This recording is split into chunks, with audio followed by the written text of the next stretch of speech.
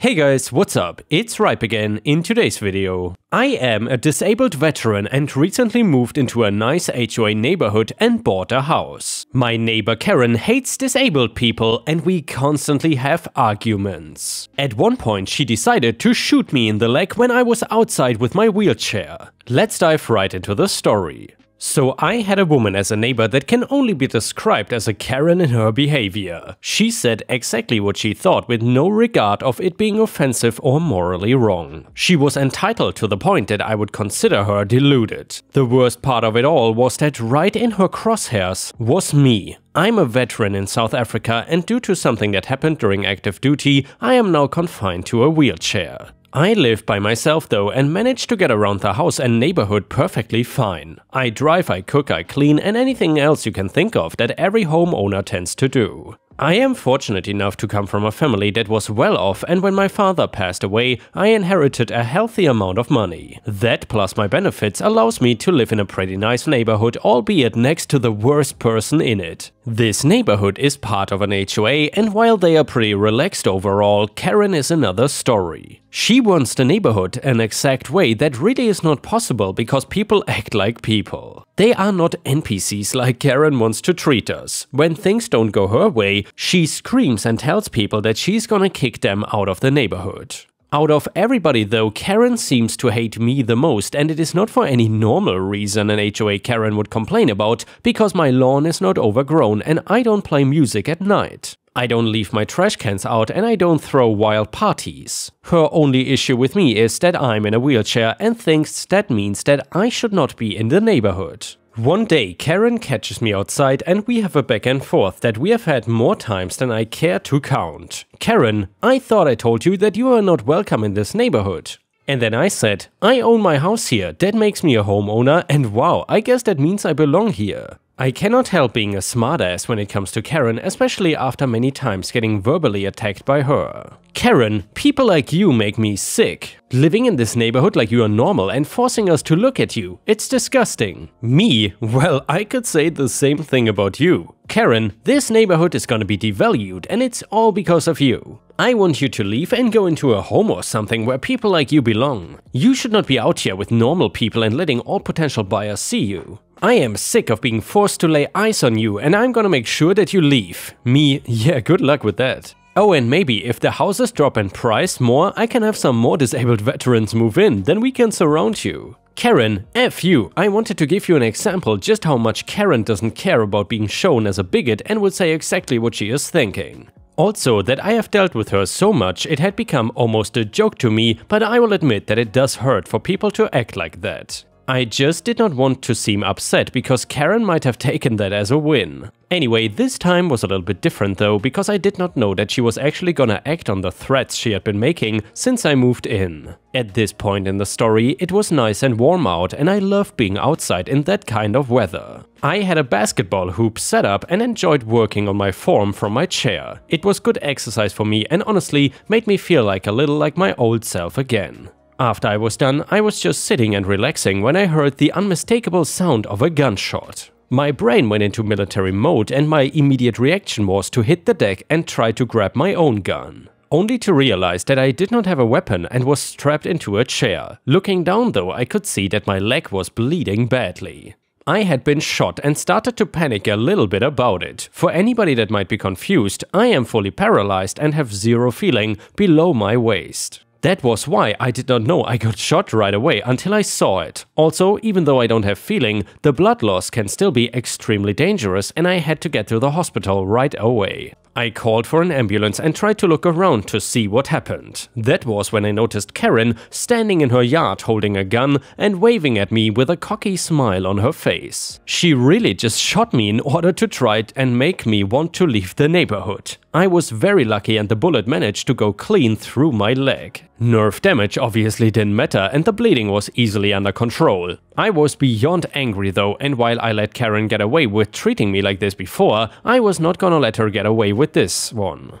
I filed a police report saying that I know exactly who shot me and that I was scared that she was attempting to actually kill me. Guns are taken seriously here, especially if somebody was shot in the process. Like I said before too, it was a nice neighborhood, so people had money and did not want a shooter living on the block. The police did end up doing a raid on her house and found the gun that she shot me with. Not only that, but they found way more guns, ranging from handguns to a rifle. Now, she was already going to be arrested for shooting me and possibly attempted murder if we could get it to stick. The guns though became a huge problem because she did not have a single permit for any of them. I think they found 10 guns in total and each one of them was illegal. That meant each one of them came with their own report of an illegal weapon that was gonna be sent to the court. She was charged overall with attempted murder and 10 different counts of having an illegal gun. She got sentenced to 10 years in jail and she was shocked when that verdict came in. She really did not have a defense in the matter except for going on another rant about me being disabled and not belonging in the neighborhood. That I was a bad person and she needed guns because she feared I had one and would hurt her with it. Little tip for everybody out there reading: if you show in court that you are entitled and against certain groups of people, it's not gonna go well for you. She even tried to get the rest of the HOA to back her up, but they wanted nothing to do with any of this. They said that they did not condone her having weapons and were separating Karen and the HOA from each other entirely. She did not get officially kicked out because going to jail did that on its own.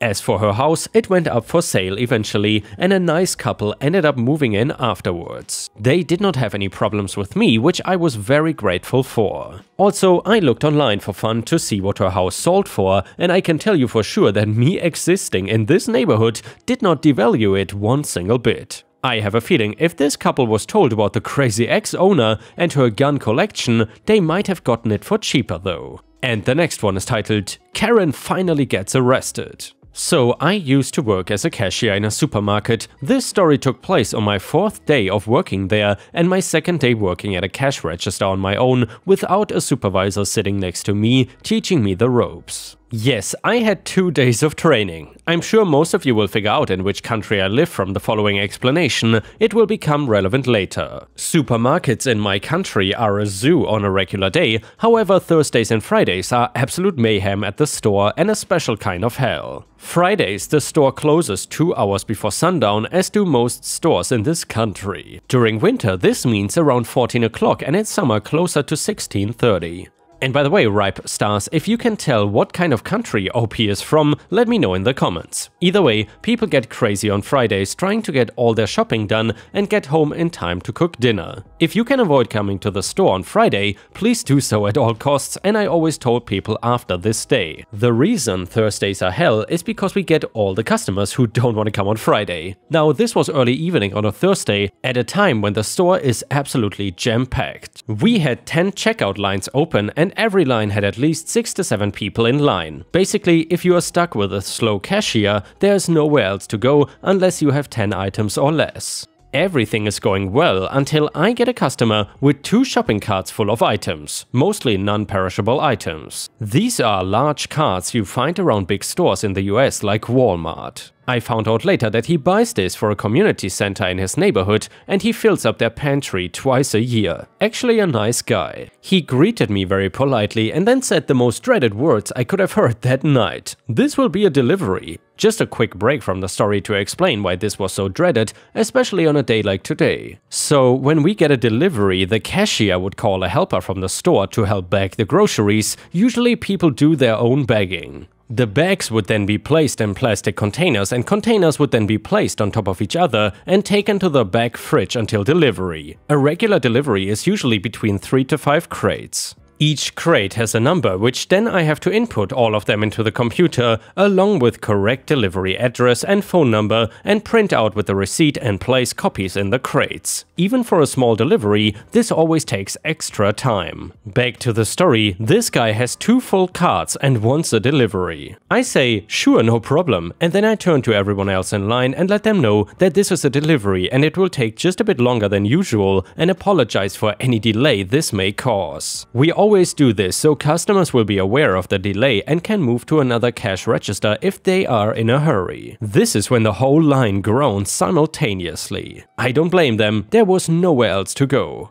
I could see every one of them craning their necks to check out other lines, and they all decided to stay. So I started scanning as fast as I can. I'm pretty good with numbers, so even though it is my 4th day, I remember many of the codes and things are moving rather quickly, so I get to a point where the bagger cannot keep up with all the items, and the area to the left of me where I place all the scanned items is just a mountain of cans and bags of chips and whatnot. I cannot even scan another item because they are falling back onto my scale. At this point I stop and ask if he wants help bagging. The customer and the bagger are both appreciative, and I help bag groceries for a few minutes. Just enough to clear some space so I can continue scanning items. This happens every few minutes, it gets full, I stop to help clear some space and keep going. This is where the Karen comes into play. She is maybe early 40s, long brown hair, and looks nothing like Karen. Except for the way she was standing with one hand on a hip that extended so far to the side, I was not sure how she is still standing. She is in my line, about 5 to 6 people in front of her still. This is the conversation that follows. Karen, hello, what are you doing? Me not answering because I didn't think she was talking to me. I keep scanning. Karen, excuse me.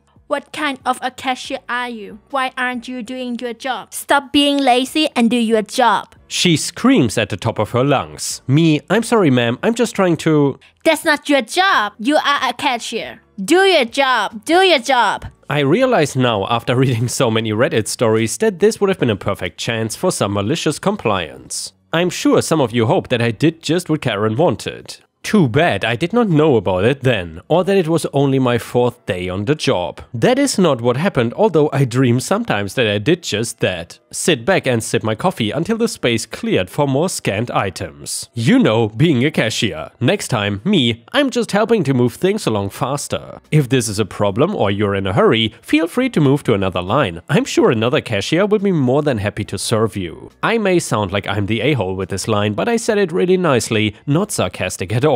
Obviously, that did not help. Karen, not listening anyway and having none of it, just do your damn job. You're a cashier, what's wrong with you? Are you stupid? You should be fired. I stop listening at this point and don't answer, as I am still helping to bag and scan as fast as possible, knowing it's not gonna help anyway. However, I see one of my managers, let's call him Joe, walk up to Karen. Joe is great, by the way. Always helping the workers. Joe, what seems to be the problem here? Karen still yelling, your cashier is awful, she is lazy and she is not doing her job. You should fire her, tell her to do her job. She is not doing her job. She repeated that a few times like a broken record. Joe looks over at me for a second, understands exactly what's happening, turns to Karen and says, can't you see she's trying to help? She is trying to make this go much faster. Now Karen starts screaming words, I'm assuming, but I couldn't really make them out. She was practically foaming at the mouth. Joe tries to calm her down by explaining, or trying to, how me bagging items is actually helping, and this makes Karen even more irate if you cannot believe it. Spit is flying from her mouth, arms are flailing, screaming like a banshee, and suddenly I notice an older woman, nice old lady, must have been around 80 years old, trying to get Karen's attention by tapping her on the shoulder. It takes a few tries, but she finally gets her attention and spins her around by her shoulder. NOL, hey Karen! Karen, excuse me, Karen, what? NOL, your daughter is crying. This is when the entire store seemed to have stopped talking all at once, like someone pressed mute and turned off the volume. The sea of people in front of me parts a bit and we all look down and see a little girl who couldn't have been older than 4, clutching her mother's thighs, bawling her eyes out, snot coming out of everywhere, hyperventilating. This girl was terrified and I cannot blame her. Seeing her mother go off like that must have been terrifying, and she has no idea what's happening. She is in a huge store where she knows no one, and she is practically invisible. This silence lasted an entire 2 seconds because that is when Karen started yelling at Joe. Karen, look what you did! You and your stupid lazy cashier made my daughter cry! And a bunch of other crazy sounds that were perhaps supposed to be words. Things happened in slow motion for the next few seconds. She started to swing towards Joe. Joe is not a big guy, but he is bigger than Karen, that's for sure, and he is not easily intimidated, because it is not his first Karen. She would have decked him right in the face if the NOL had not grabbed her in a bear bear hug to stop her, and yes, she did. I had to pick up my jaw off the floor. At that point, other customers got involved trying to peel off the NOL from Karen and stop Karen from trying to kill Joe and from Joe trying to kill Karen because he was fuming by then. At this point, I saw mall security storm the castle. Our store was inside a mall, and the sea of people just surrounded Karen, and I could not really see much of anything anymore. Kind of like football players when there is a fumble and they all jump on the ball. By the sound of yelling getting farther and farther away, I figured Karen was being led either to the back office or to the mall security office, which is the mall jail. This entire time this is happening, I'm still begging and scanning items, and I'm about halfway through this customer's purchase. I finished up with him with no more problems. He was very nice and thanked me profusely for helping with the bags, even though technically it was not part of my job. He said I was the fastest and nicest cashier he ever had the pleasure of meeting. I was just happy to help. No one else in my line complained. I actually got compliments from people about keeping my composure. Apparently many cashiers in my country think it is okay to yell at customers and just be plain nasty. I worked in customer service for many years prior, and I have never yelled at a customer, even if they deserved it. Once the rush died down a bit, I went for a break. I met another employee in the back room and I started to tell him of what just happened when he cut me off. She was yelling at you? Ha! I heard that. Well, everyone heard that, but I had no idea what the hell was happening. He told me that police was called and Karen was escorted out of the store and the mall in handcuffs. I filled him in on everything and we spent the next 30 minutes laughing. I don't know what happened with the child. I'm assuming they called another family member to pick her up or something. I also don't know what happened with Karen after that, since I ended up working there for another year and I never saw her again. Hopefully she learned to do her grocery shopping on Tuesday and Wednesday. Or she was possibly in prison or house arrest. This was the first Karen I had the displeasure of meeting while working at that store, but definitely not the last. To those of you who read the entire story, thank you for sticking with me through to the end. I hope it was worth it and you got some sense of pleasure or justice from the end result. And yeah, Ripe Stars, that was probably one of the most elaborate Reddit Karen stories we have ever read. If you have ever come across a Karen like this in real life, especially in a supermarket, then please let us know what happened to you and her. Personally, I am glad that I've never seen a person like this in any supermarket I've ever visited in the world. I have seen the occasional "I don't work here" lady situation, but never anything like this, and I am quite happy about that, let me tell you. Neighbor cut down my hedge without permission. I make him pay $100,000. There is not much backstory needed for this story, so I will cover what I think is important. Now, while some people have fences or scrubs creating barriers between houses, me and my neighbor's property are divided by a line of beautiful red oak trees. All of these trees are on my side of the property line though, and it is my job to maintain them. I do a good job with that and make sure the trees are healthy and any dead branches are removed. Me and my neighbor don't talk much and I don't see any issues about it. He never even mentioned the trees before I ended up going on vacation for a couple of days and coming back to a complete disaster. Yep, the entire row of trees is gone, stumps and all. I loved those trees and was completely devastated. My family had owned this property for generations and were the ones that planted those trees to begin with. Usually I would wait to calm down, but I had no desire to do that and instead went straight to my neighbor to see what the hell had happened. Me? Why are all of my trees gone? Neighbor, don't be walking onto my property and start screaming at me. Me? I leave for 3 days and come back to find all the red oaks that my family planted completely destroyed. Neighbor, those things were a total eyesore. I was not getting enough sun on that side of my yard. That doesn't mean you have the right to just cut them down. They are on the property line, so they belong to both of us, and I had them removed. No, those were on my property, I exclaimed. Neighbor, well, they are gone now, and there isn't anything you can do about it. It cost quite a pretty penny too, and I slipped an invoice into your mail for what you owe me. Why would I owe you anything? I asked. Neighbor, to pay your half for the trees being taken down. He had no remorse for what he had done and now expected me to actually share in the cost. I got home and looked for that letter so I could see what company came and destroyed my property without my consent. I called them and after yelling at several people, finally got in touch with someone who knew what was going on. He said that the man claimed they were on his property and had no idea the trees belonged to me. He offered to pay for landscaping to cover up the horrible dirt patches where the trees once stood, but I declined and hung up. Looking back, I know that I could have probably sued them too for not making sure it was the man's property. I wanted to give them the benefit of the doubt though, as they were not the ones I was truly mad at. I knew that I needed to get in touch with quite a few people until my revenge could be fully realized, so I first sent a request for someone to come and see where the property line was. Like I thought, it was a good 5 feet away from where the trees had been planted and clearly on my property. Then I called in a tree adjuster, I guess also called surveyor, to see the cost of what those trees were worth. He was expensive to get out there, but at this point my revenge did not have a price tag on it. He told me from pictures and documents that I had that they were not red oaks, but scarlet oaks.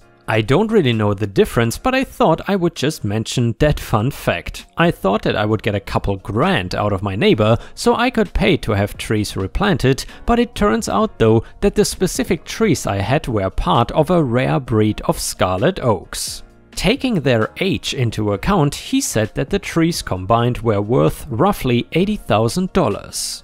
To say I was shocked was an understatement, and asked if he could put that in official writing. I explained the situation and he was more than willing to make an official document for me. Now that all the pieces were together, I started my revenge in the form of a giant lawsuit. I knew that he had no defense and that I was going to absolutely destroy him. I was suing him for the cost of the trees, the cost to plant new trees, the cost for the tree adjuster, and for my lawyer fees. It would be going to be an absolute bloodbath and I couldn't wait. I showed up to court with all of my documents and presented my whole case in front of the judge. Then it was his turn to try and weasel his way out of it. Neighbor, they were made as the border between the two properties, so the actual property line doesn't matter. Judge, that property line is legally where the border is. It doesn't matter where the trees were planted. Neighbor, Your Honor, there's no way that those trees were worth 80k. It is clear that he's making up numbers to try and sue me for more than it was worth. Judge, I see that the document in front of me is from a legitimate source. The court finds the $80,000 price valid. Is there anything in your defense that shows a reasonable cause for you to destroy your neighbor's property? Neighbor, they were a complete eyesore and kept all the sun out of my yard. Judge, I've heard quite enough. I am granting OP $100,000 to cover all his costs. You are lucky that you are not getting any jail time or fines for trespassing. My neighbor was stunned when she dropped the figure on him because we both knew that he didn't have that kind of money. He was going to need to sell his assets and maybe even his house to pay me back. He came running to me several times begging to pretend that he paid me so we could both get on with our lives. I told him no dice and I wanted all of the money that he owed me. Watching him go through misery just like I had made me feel so much better about the whole thing. Even though I planted new trees, they will take a long time to get to the majestic beauty the old ones were. So even though I ended up with my revenge, I still have to see outside every day a reminder of what he did. Things went on for months in confusion of what was going to happen until a deal was finally reached. The town was going to split his large property into 2 halves. The first he would have to sell off and the second half was going to go to me as part of the money I was owed. Now at least the property line is so far away from the trees that I don't have to worry about anyone thinking it is the border. The only thing I still have to do is figure out what I am going to use my newfound land extension for. If anyone has any suggestions, feel free to let me know in the comments. Once the trees grow in that area, it will be nice and shady. And yeah, Ripe Stars, I would say this is one of the perfect tree law revenge stories, and it just shows us that you should never mess with a man or a woman's tree. It can literally ruin your life. And with this, we have reached the end of the video. However, I want to ask you for a favor. If you have watched until here, please check out my new channel called The Readers, where I and other voice actors post daily stories that you will very much enjoy. Thank you so much for watching, and I will see you again tomorrow.